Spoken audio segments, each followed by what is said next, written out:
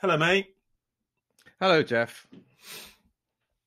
That's that's not a thoroughly enthusiastic hello. It's a bit of a Oh, it's you. yeah. I've just feel like I've been staring at the same four walls for too long now. Yeah. A bit of cabin fever today. I had to go out and get something to get some lunch. I had to trip out and get on my bike and get a sandwich. Okay. Because I don't. Sometimes I'm in and I don't really realise. I haven't actually been outdoors today. Mm-hmm. I think that was Monday or one of the days this week. And I suddenly realised the evening came and I was really irritable with the kids. Mm-hmm. And I thought, I know what that is. I need to go out, and I just went out for a walk. And it was like 7:00, pitch dark, and I just had to go out, get some fresh air. It's amazing how much that has an effect on me. Lockdown 2.0. Yeah, here we are. So it's not really an improvement on Lockdown 1 then? Well, it's different. It doesn't feel, on paper, it's a much softer lockdown than Lockdown 1, isn't it? Yeah, it's just basically no pubs and restaurants, isn't it, really? Yeah. And so as far as work and as far as day-to-day life, we're not restricted on going out. We're not necessarily time-bound on how long we can spend outdoors, but we're just not seeing. It's more of a social lockdown, we're just not seeing anyone. So that's a bit of a shame. But now I think it's just I'm a bit bored of it all now. Yeah, a bit bored of it all. Yeah, and you're not drinking either. Is that? Well, it's a lunchtime, so yeah. For the benefit of the tape, it's just gone to 12:30. We seem to have snapped. We're both drinking Kerry. Kerry? Who's Kerry? Cherry cola. If you're watching, then you can see what brand. Yeah. Other brands are available. All brands are available, providing you can get to a shop. It would be nice to have a little bit of sponsorship from that. If we name drop, are we likely to get sponsorship? No, probably not. No. No. Let's leave that. So welcome everybody. This is what we must be on 105, 106, something like that episode. 106. This will be 106. 106. There we go. Okay. And we're back in our sheds and houses because pubs are shut again. Boo-hoo. I think that's pretty much standard. I haven't canvassed the whole of my a global response to this, but I had one lady on a course this week from Portugal, and they have a similar constraint on lockdown, probably a bit more firm than ours, really. Not allowed to. There's curfews on the streets. Okay. So beyond 11 o'clock at night, I think it is, you have to be at home. Mm-hmm. And I know that's not the case here. Well, as far as I'm aware, that's not the case here. Yeah. My son asked me, is America in lockdown too as well? I said, I'm pretty sure they didn't even have a first lockdown. To be honest, I really don't think they did. But yeah. So what is a lockdown? Wrong answers only. You see this wrong answers only thing? Yeah, I don't like it. I don't like it either. I don't like it. I don't really know why I don't like it, but I don't like it. There was one, wasn't there, about what's a retrospective? Yes. Wrong answers only. Yeah, I saw that. I didn't respond. No. I don't know what. Yeah, is it just a bit of fun, or is it trying to poke fun? I don't know. I think it is meant to be a little bit of fun, isn't it? But it could be one of those where, and there's no real target that could be sort of negatively impacted, I suppose, in that context. Yeah, we just feel it's just waiting for someone to jump onto an answer and and take it even further. I think it. So yeah, I suppose for me, I think if I'm really analysing myself here, I think it's because I'm not a fan of anti-patterns. Mm-hmm. So when someone goes to a conference and say this is where you're going to go wrong, or these are all failure patterns, or these are all wrong examples. and it's quite easy to point out failures, but it's not very easy to. It's harder to offer constructive suggestions than it is to offer ways of it going wrong. And so, I think that's where that comes from. It's another opportunity to come up with all the things that are wrong with something without offering anything constructive.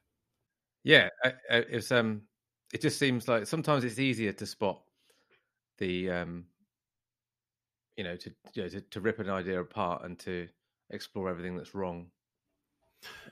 And we've been known to make use of that, right? Yeah, you can flip that around and try and do the opposite.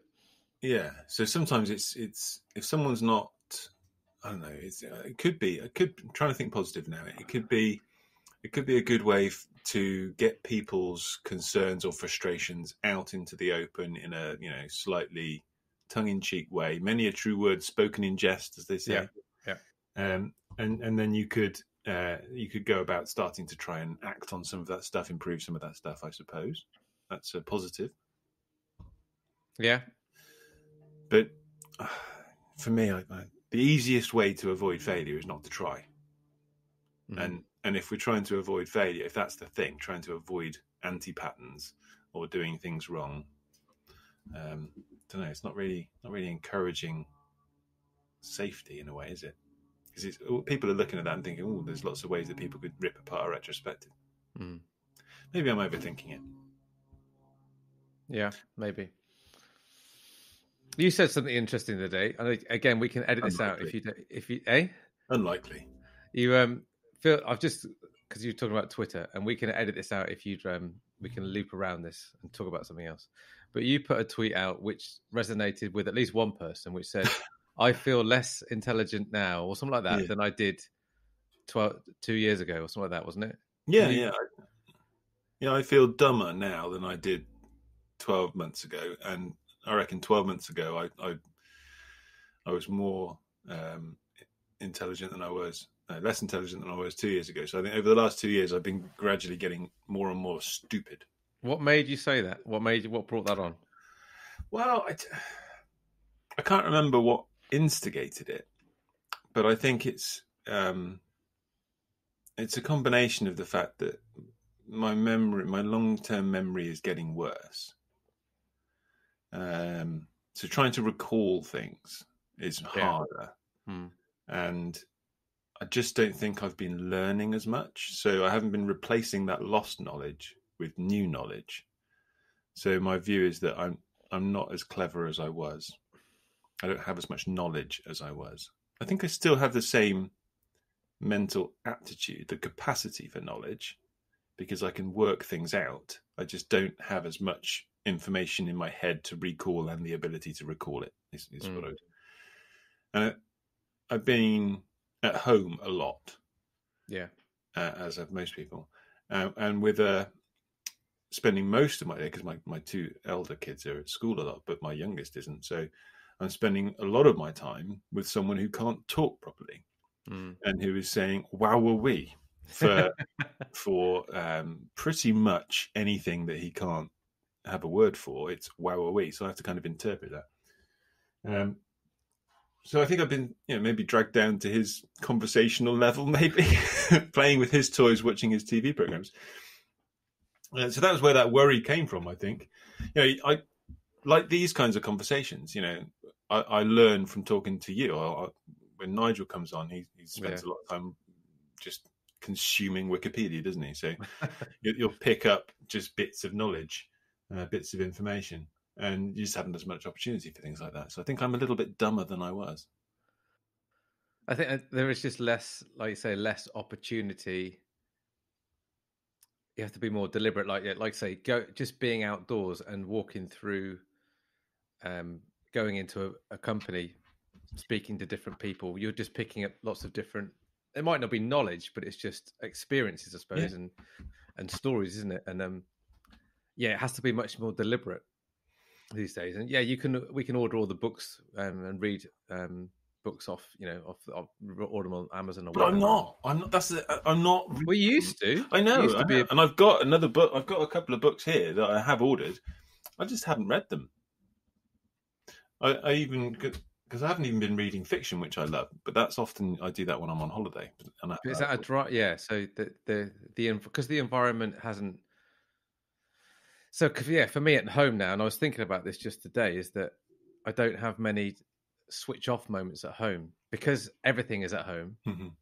Work is, and other people have said this to me. It's very hard to compartmentalize the work now because everyone's working at home. My days are a lot longer, and the day is amazing. So drifts into the evening. So I was the other night. It's 9:30, and I think I was sitting, and Sabrina turned on a TV program that I obviously didn't want to watch. And then instead of just doing something else, picking up a book or a newspaper, I went and did some more work. I thought, well, why on earth would I do that? I went and switched my, this machine back on, and I did something else. And it's just, I think that can't be healthy. I should try and find something else to do.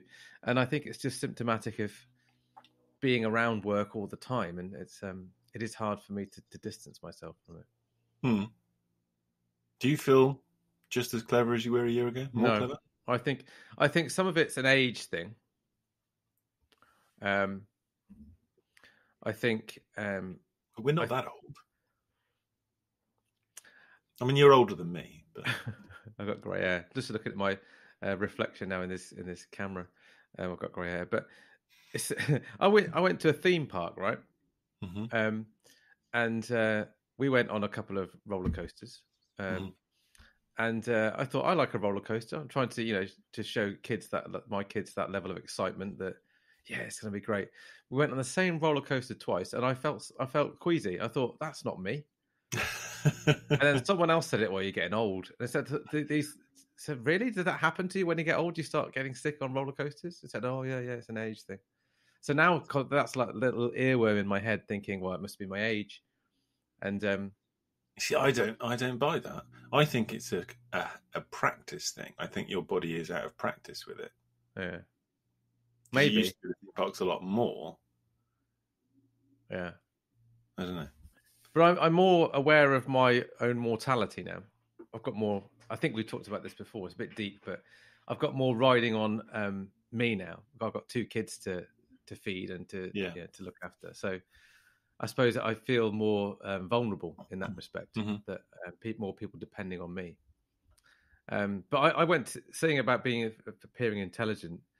I did my first lockdown 2.0 quiz last night. Okay, yeah. General knowledge, or? So we do 6 of us, 5 of the other lads from rugby, and we all pick 10 questions each. Whatever we want, really. Mm-hmm. 6 rounds, hour and a half or so. And I was dreadful. Really? Yeah. So, and I just felt whether it was, because as you'll know, Geoff, I do like a quiz. You do, and we've won quizzes. Yeah, but I just felt the topics that they chose weren't particularly great for me. But there was one on American geography, mm-hmm. and I sucked at that. There was one on politics and like pictures of politicians, and I got 0 out of 10. I didn't recognise any of them. So they were really obscure. Yeah, so they were kind of loose connections to politics, and I'm not good on politics anyway. But yeah, that made me feel dim. I thought, well, crikey, I am just kind of retreating into my shell now. I'm only looking at one aspect of general knowledge. So, did you do significantly worse than your friends? Struggling significantly worse than I would normally do. Yeah. But I just felt like, I don't know that. I was conscious of stuff. I don't know that either. I don't know that. It's not like I used to know it. It's just that I didn't know it. Mm. So, I feel a little bit more sheltered than I used to. Well, I decided I'd try and do something about it. Okay. Rather than just worry or ignore it. So I bought myself a book of cryptic crosswords. Okay. And I'm working my way through them. So it's quite difficult. I'm not really never really done them before. And it's a new skill, I suppose, as well. So the first one sort of explains the different types of clues and the sort of ways of solving things, and breaks you in a bit gently. And I went from only being able to get the anagrams, work out which ones are anagrams, and then be able to do the anagrams. I've always been quite good at anagrams. So then maybe getting 4 out of 30. To one the other day where I got 28 out of 30 without looking. So that's an improvement. I feel that makes me feel better. Yeah, that's something that I was doing in lockdown 1 was a crossword, and perhaps I should get back into that. But again, you were competing against your family, weren't you? Yeah. So, but that doesn't seem to have happened this time around because, again, I think my family perhaps are just a bit pissed off with the whole lockdown thing now. But maybe I should, exercise my brain. My son, 9 years old, had his spelling test, which he got 10 out of 10 on. Hat off. But at 9 years old, I was shocked. He was expected to be able to spell. What was the word it was? It was judicial. Nice. And there was a few. It later transpired that all the words ended with CIAL, so like beneficial, that type of thing, judicial. But yeah, I thought, wow. And there's words that he was expected to spell at the age of 9. And again, that probably made me feel a bit stupid as well. I mean, I could spell it, but it was thought, oh, crikey, I had to. Yeah, a 9-year-old can do that, off the top of their head. Yeah, that's good. That's good. But you find it a little bit easier to learn when you're younger, don't you? But I think just getting back into the habit of consciously trying to learn something new, it's just start soaking up information again. It's an enjoyable thing, isn't it? When you learn something new, it's just perhaps it doesn't come as easily as it used to, and you have to search it out. Because you've been learning a new skill. You've been doing some fishing, haven't you? True. Is that you feel you're learning that you're better at it than you were? Yeah. Every time I go, I hopefully learn something new. And if I'm with somebody that's more experienced, that's more likely. But also I'll get a bit of trial and error. I'll try some different things. But it's sort of learn one small thing in a day. Yeah. Rather than learn 10 new words type thing. Yeah. But yeah, all right. Is there a link? Learn. I suppose it's harder for teams to learn off each other if they're remote, and if morale's going down. I don't know. For me, I learn more when I'm in a positive mood.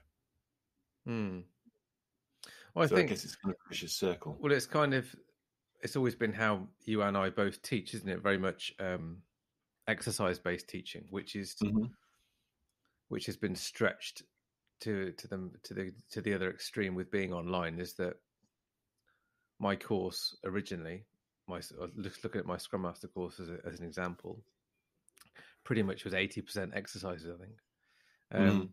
So you've had to adapt, and I personally, I think it's harder for me to learn without more of my body involved. My hands you're getting practical application of stuff and learning through doing something. I think that's academically that's been stretched for me because I've just got to read and absorb from the internet, which for me is great. No, then we've not necessarily consciously, but we've sort of aligned ourselves to a Confucian principle from Confucius. That there's a famous quote by Confucius: "Tell me, and I will forget. Show me, and I might show me, and I might remember.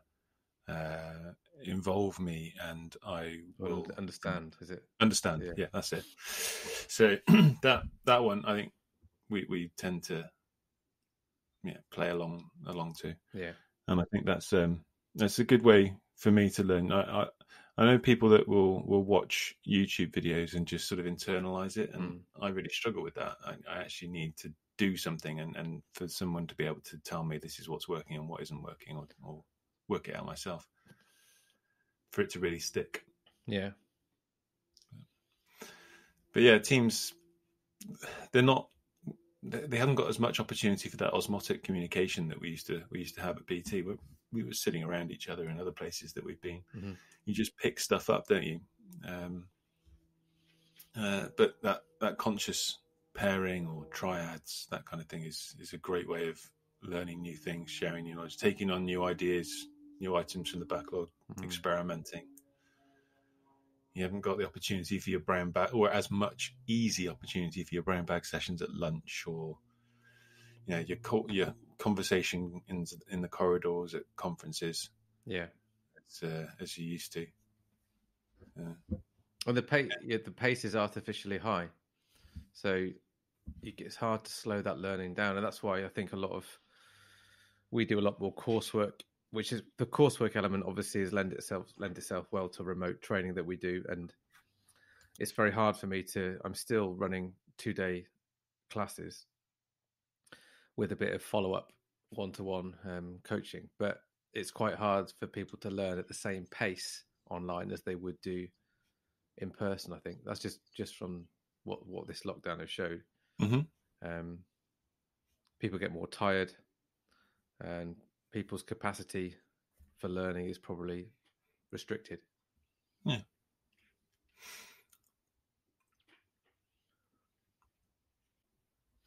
So what's your prediction? Nothing to do with Agile, but what's your prediction on so we have a vaccine.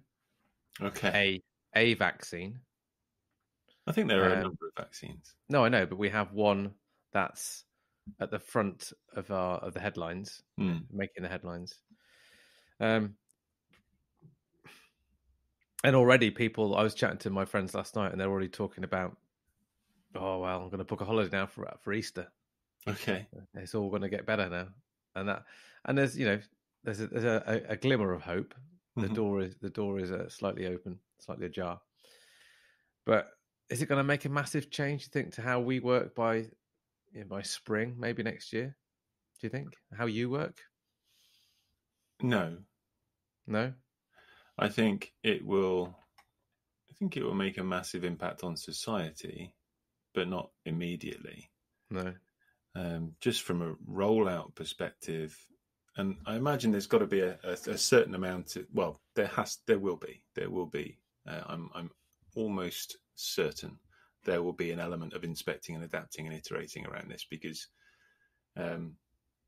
there's still a lot of unanswered questions, and it's just the first version, right? Mm-hmm. So they will find improvements over time, and it may well give you they don't know yet, do they, how much coverage it's going to give you, whether it's going to stop you from spreading it or what have you. So no, I think the most important thing for this, from my perspective, the most important aspect here is to use your word, hope. It's the hope that it's giving the world that it's beatable. Mm-hmm. Science can do this, and quite relatively quickly. Yeah. So, society has proved that most of the people can do most of the right things most of the time.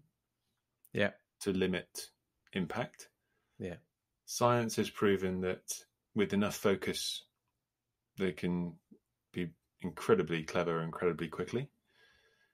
So, no matter if this does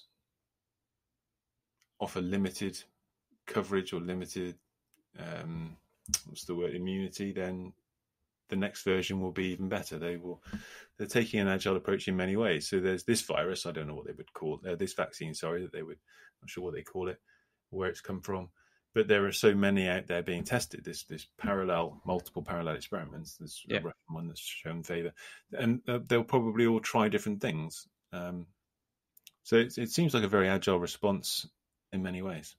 Yeah. And obviously they'll only going to immunize certain demographics first. Obviously the most vulnerable will be right. They should prioritize. Yeah. There will be an agile rollout based on priority. We'd be at the bottom of that product backlog right now, Geoff. Well, absolutely, and we should. Yeah. As we should. I agree.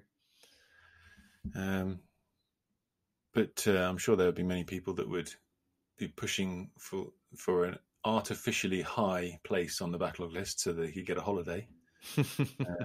All stakeholders have their reasons. Mm-hmm. It's going to take some pretty. Hopefully, it doesn't look like there's going to be a limited supply. I suppose that would be a bit of a social cultural disaster, wouldn't it? If there was a limited supply.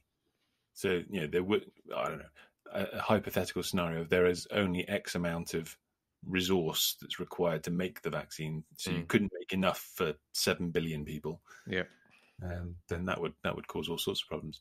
But yeah, that prioritization factor, and that is a factor in prioritizing any backlog, right? If you know that you haven't got enough time or capacity or money to deliver everything on the product backlog, then prioritization isn't just about when for people; it's sometimes a question of if. And people are, in my experience, a lot more tolerant of later than they are of no. Yeah, than of never. Yeah.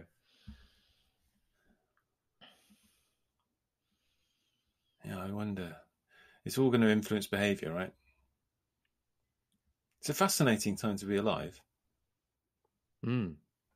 But like you said, there's more. Well, again, we were talking last night about this, but I think that maybe some more news is only just slightly behind this vaccine. So the other one that's kind of leading the charge is this Oxford vaccine. So there's potentially, which is a different type of vaccine. So I think it works in different ways, and it's got slightly different logistics in terms of how it would be administered, and less constraints, which might make it more available to more people.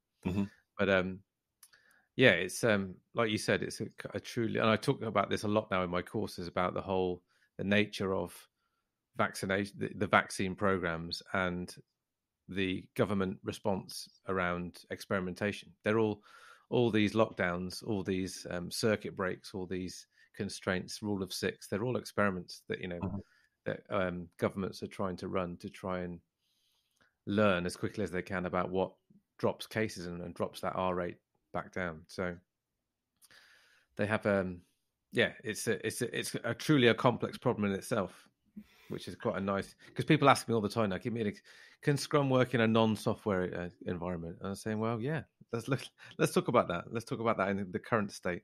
I suppose one of the limiting factors is the length of the feedback loop, right? So it takes quite a while for experiments to actually bear fruit or know if they're working. So can we accelerate those learning, those feedback loops? Because there was always a lag, wasn't there, between the R rate and infections and experiments and the R rate and so on. So the different local experiments, different tiers and things, I think that was a good opportunity for multiple parallel experiments. Yeah, fascinating. What else is going on in the Agile world? Where are we? It's coming up to, so at the moment, I'm due to be talking in South Africa in February. Yeah. And the conference organisers and we had a chat. We had an agreement that ideally this would be in person, but if not, then we'll do a virtual online thing. And we wouldn't make any commitments or decisions until nearer the time because it just wouldn't make any sense. So we're keeping an eye on it. No flights have been booked yet. Where was I going with this? I don't know. You were talking about what's going on in the Agile world, and then you talked about South Africa. See, this is a sign of me getting dumber. I've even forgotten what I was talking about in the middle of talking about it. You drifted. Oh, balls. But it is harder to focus when you're not, when you're staring at a screen or a camera. This will come back to you in a minute, but I found this when presenting at conferences or user groups, you just feel less part of it. You feel less engaged in it because you're not. Oh, I know what it was. Told you. So travel. Right. Yeah. So at the moment we are in the UK and many other countries. We're not allowed to travel. Can't go on holiday. But I could travel for business still. Yes. So I could still get on a flight now, go to South Africa, give my talk, and come back. There are quarantine issues with that. But the fact that I can still travel for work when I can't travel for for pleasure is a little odd for me. What do you mean odd? Well, I don't think that work is essential. No. I would say a holiday is more essential for me than work right now. Yeah. So yeah. But yeah, no, I don't really. That conference is unknown, and trying to keep your options open is a challenge when there's a huge amount of uncertainty. We don't want to close off options, but equally keeping your options open can be expensive. So in order for organizations, in order for teams to be as agile as possible, one skill they need to develop, but it's not something that we generally have consciously trained, we haven't really, is options, keeping options open. We've talked a lot about options in terms of creativity, in terms of engagement, in terms of getting better results from meetings and self-organizing teams. But we haven't really talked about it in terms of agility as such, I don't think. Have you? Not well. I talk a little bit about waiting until the last critical moment to decide on doing something. But yeah, that might not be multi options. It might not be have multiple threads in place. It's just waiting for as long as possible before you book that flight or before you. But I suppose it's more expensive, like you say, to prepare for in this conference example. Do they run both in parallel? Do they prepare for a program that's just face to face, but also invest in tooling and capability to run it remotely? Because obviously that's going to incur a cost, because you can't do that at the last minute too much, because you want to test that you've got the capability to do it. Yeah. So there is, like you say, there is a cost to running multiple things in parallel for a period of time. I wonder if I've missed the last responsible moment. Because once most countries in the world went into lockdown, I imagine the price of flights went really down. But as soon as the news of the vaccine came out, flight prices probably started going back up again. So if I'd have booked a flight when prices were at their lowest and didn't need to use it, then I'd be wasting less money. If I did need to use it, I would have spent less money. Maybe I've missed that last responsible moment. I don't know. I remember a while back. The conference. Yeah, I made a mistake of booking a flight too early. Yes. Do you remember this? Yes. Yeah. Well, I booked. No. This was something, a work thing years back. Oh, okay. I booked a flight on the basis of cheapness. It was I think it was a cheap deal or something like that. But I booked it on the hope. I think it was before I'd had an answer as to whether my talk had been submitted. So there was a big risk on whether my registration would have been paid. My attendance would have been paid. So it could have cost me a lot more money. Now, luckily, I did have my paper accepted. But so it wasn't too early. Well, it would. It wasn't too early. I felt the stress that I experienced at the time would have suggested it was too early. Okay. So the stress. You didn't need to stress about it. Well, so I don't. One thing that I've been working with some people on recently is separating the decision from the outcome. So just because it turned out that your paper was accepted and you got the price at a cheap rate doesn't necessarily, as a positive outcome, but doesn't necessarily mean it was a good decision. No. And equally, if your paper hadn't been accepted, doesn't mean that it was a bad decision. The quality of the decision is not dependent on the outcome. It's important for gamblers to know this. Yeah. And effectively, when you're looking at options theory, it is an element of gambling. So you're trying to hedge your bets, right? You're trying to play the risk and probability against the loss and the gain. So the variable that you just talked about there, the stress that you got, Yeah. now that was something that was within your control. Mm-hmm. You didn't need to experience that stress. No. Not simply because of the outcome, but because the stress isn't going to affect the outcome. No, exactly. So it's kind of pointless. Yeah. If it is a bad outcome, then worry about it. Yeah. Rather than worry about it before. That's true. Because that was wasted stress. Mm. So then the question is how can you avoid that unnecessary stress? And part of it is rationalizing that the outcome isn't dependent upon, the quality of the outcome isn't dependent upon the stress. And it doesn't necessarily, negative outcome doesn't mean it's a bad decision.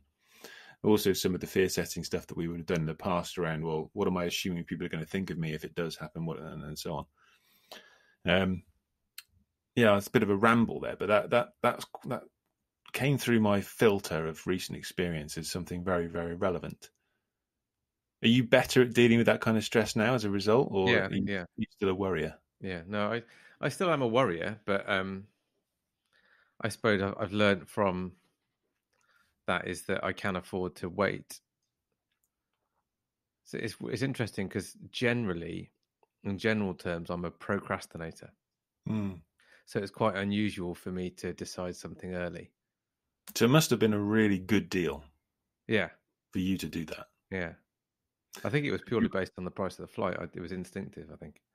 And if you rationalize that, you say, normally I'm a procrastinator, so this must be a really good deal for me to do this. Mm. Therefore, I'm justified in doing this. Mm. Whereas I'm kind of the opposite.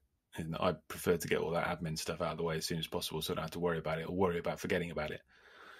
So is it, with that in mind then, back to full circle, is this waiting game that you're playing with South Africa, are you fighting with that internally?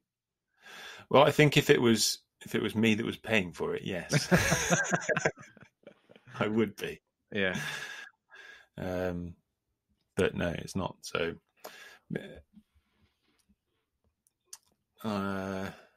yeah, I don't really have a huge amount of exposure there. So it's not really as much my issue. But it's a little bit more out of your control. If you're not booking it, does that make it easier for you to deal with if it's more out of your control, or would you prefer to have control of that decision? Because I don't have the negative downside. Okay. So I hate wasting money. So yeah, it would sort of bug me. I'd be thinking, can I do this? Is it covered by insurance? I'd be thinking of all those kinds of things. Yeah. I'm a bit uptight about that kind of stuff. But once I've made the decision, I can kind of let it go. So I'd rather worry about it, make the decision, knowing that it was the best decision I could make. And then if it turns out to be unfavorable, say, well, it was the best decision I could make. I bought myself, by making that decision well early, not perfectly, I've bought myself peace of mind. Yeah, I get that. Maybe that's the economist in me, my accounting degree. I wasn't all about the numbers. I liked we used to do cost benefit analysis, and it wasn't just about the financial cost. There was social cost, there was environmental cost, there was psychological cost, all sorts of different things. And I quite liked that. Yeah. That was the bit of the accountancy that I liked. The only bit. Wasn't much of it. I could never understand exchange rates and interest rates and things like that. There must be part of that, even though you didn't enjoy it. There's probably part of that, that you've benefited from that background that's stood you in better stead as a entrepreneur, stroke, businessman, however you want to. Yeah, I think so. Especially when I'm coaching product owners and things. Yeah. And being a product owner, that helps, because I am, as well as being a bit of a procrastinator, it kind of goes in with it, I suppose, a bit impulsive, a bit impatient. Yeah. My wife would say a bit. She listening right now. But yeah, that being able to look through both a financial and non-financial cost lens, helps temper some of that to a degree. Yeah. Yeah, this doesn't feel this going all the way back to the start, this lockdown doesn't feel as constraining as before, but it is playing on my boredom thing. Yeah. I mean, you're bored. I'm bored. I get bored. And I think it's because this is the second version. So I don't know if you remember how you felt when the first week of the first lockdown came in. I was excited, I think. Yeah, I was just going to say that in our house there was this feeling of, oh, it's different, oh, it's new, it's going to challenge us in different ways to think of being creative and to think of being exciting. And now I think the first week has been, oh God, you remember the last week of the last lockdown rather than it being a new and an unknown thing. So that's, I think, already, and we've been told so many things about how, particularly around mental health and how important mental health is, and I'm very much aware of that now. And I said before, like, I needed to get out and get some fresh air. I'm more aware of that now, that I need outdoor time and just time away from the screen. And I even found myself telling people I was teaching this week, get away from the screen during these breaks, take an hour for lunch, get away from the screen, get away from the screen. So I think I'm more aware of that now, and that's probably bringing me down a bit, I think, if anything. I feel the need to spend more time away from it. My wife has a very different view of that. So it's not that she doesn't buy into mental health. It's that the constant messaging of, you may have mental health problems, there are lots of mental health issues out there. In her world, she worries that actually makes people think, oh, maybe I should have mental health problems right now because everybody's talking about it. Yeah. Where you would actually have just got on with things and not stressed about it. It's sort of created a problem, if you like. Mm-hmm. And I can absolutely see that point. But I think given its stigma for many, it's more important to be talking about it than at the risk of potentially making someone aware of a condition they might have not encountered. Yeah. If that makes sense. Don't think the words made sense, but hopefully the sentiment made sense. Mm-hmm. Yeah, I think we've been lucky from a weather perspective, but the darkness is definitely an issue, right? Darkness is always linked to lower mood anyway. I remember when one week I was working up sort of northern half of Norway and teaching during the day, so I didn't see, and it was inside with no windows. I literally didn't see sun for a week. Now, some of that was within my control. I could have gone outside at lunch during break, and for whatever reason chose not to. But not seeing the sun for a whole week had a massive impact on me. I didn't realize it at the time, but it did. That's we've got that opportunity to break things a little bit. And I heard on the radio the other day, there's some campaign, isn't there, that's gone global now in terms of trying to. It's called Light Up something. I can't think of what it's called, but it's basically campaigning to try and with the obviously the days getting shorter. I think there's a campaign in this country certainly for people to put their Christmas lights up earlier. Oh yeah. So to try and increase light levels and to try and people generally get a lift from Christmas anyway.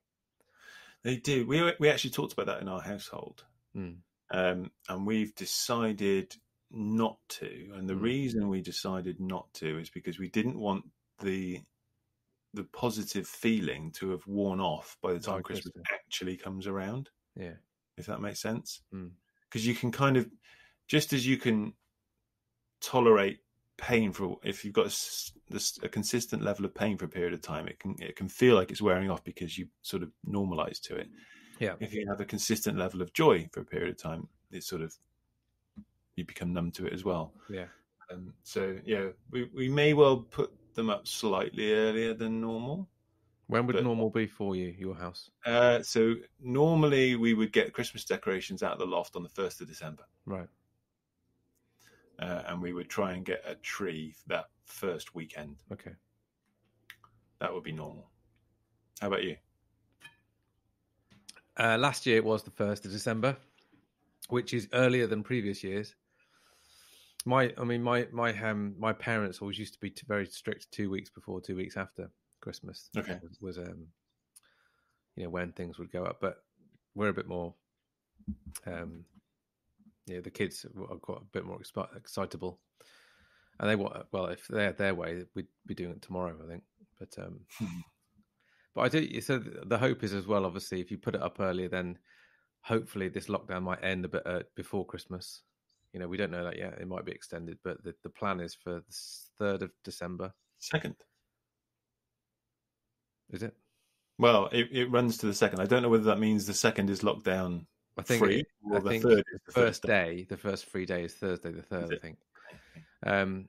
So the hope is, but by then, obviously, if they relax some of those constraints and maybe go back to the tier-based system, that we'd be able to go out and enjoy the December with some of our friends, and whatever that might be. But that might bring a different sense of joy rather than just Christmas lights. So we'll see. Yeah. All right. Well, we'll see. Yeah, we'll crack on. Hopefully, let's see what next episode's going to be like. Yeah, no doubt we'll still be here in our sheds this time next week. So we'll do it again.